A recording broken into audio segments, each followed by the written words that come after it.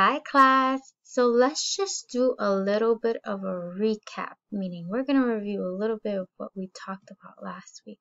So remember, Van Gogh, all right, is all about painting with small lines. And the word we learned last week, which was impasto, which means he likes painting with texture.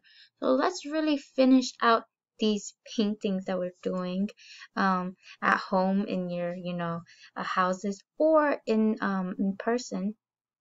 Just let's create that texture that Van Gogh is really famous for. All right. So where we left off at, we were adding the white spots to the painting. We were highlighting the moon and the stars, right, with just some white around their little corners, and then adding that white to the wind. All right. So today we're going to continue and just finish out the foreground. So this is most of the background. Right now we're just going to go ahead and add a swirl or a wave right in front of here, right on the bottom of this corner that touches the white.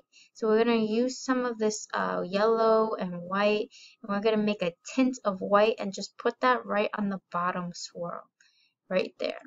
Okay, so in this kind of curved, nice wavy pattern.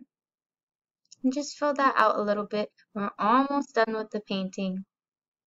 Very last thing you can add, all right, you could change it up and add some orange inside of the moon and the stars. If you want to, you could leave it blank as well. You could just use some white inside if you wanted to.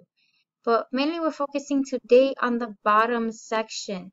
All right, as you can see, the bottom we're going to fill out with that yellow line, add some yellow, white, and orange if you wanted to, and then lastly put in that grass bit. We're putting the grass on the very bottom.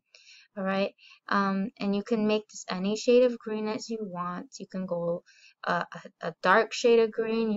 You can go a tone, or you can even do a tint of green if you wanted to. Add some texture pieces in the bottom just by making some lines with your round brush going upwards, making little strokes for like the grass and everything like that. And finally, we're going to really just work on that front area. We are working on that castle bit. Okay, so the castle is going to be the very last thing that we focus on. And that is actually going to be next time.